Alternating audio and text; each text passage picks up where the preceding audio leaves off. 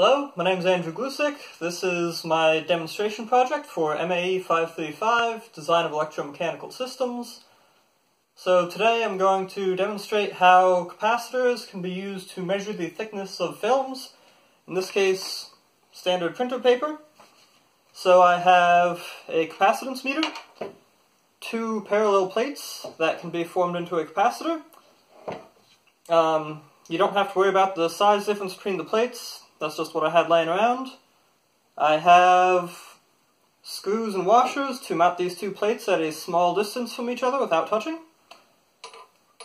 I have pieces of paper which have been cut up to fit nicely inside my capacitor.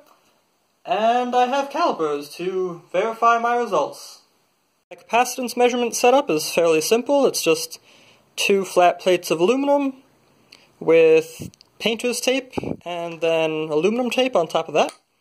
Painter's tape insulates the capacitor from the metal plates, and all I have to do is attach my capacitance meter leads to little tabs on the aluminum tape, mount it up so that the washers form a small gap, and insert my samples into the gap for measurement. I view the change in capacitance on my capacitance meter, and I can use that information to calculate a rough thickness of these films. So I have my capacitive thickness measurement set up. I have 6 pieces of paper. I'm using 6 pieces so I can get more signal output and less influence from that noise that's present in my cheap capacitance meter. So it's reading about 2.5, 2.6, 2.6. And I insert the paper into the gap.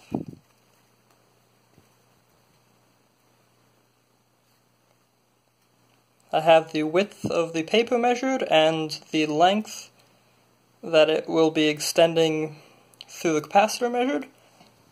And I'm up to 26.2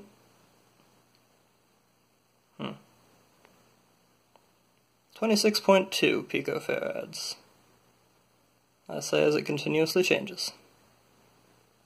Let's call it 26. So now that we have data, it's time to analyze it.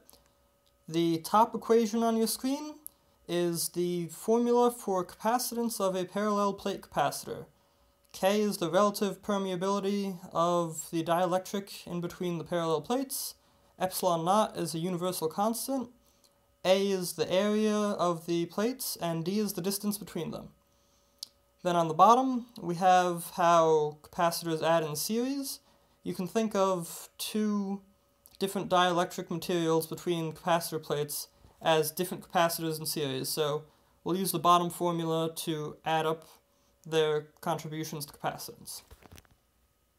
When you combine the formulas on the last slide, you get that D, the thickness of a single sheet of paper, is equal to epsilon naught times the area of paper that is in the electric field of the capacitor times the quantity of the relative permeability of paper minus the relative permeability of air, all of that over the number of sheets of paper times the change in capacitance observed when you insert the paper into the capacitor. Here you have all of the values recorded during this test.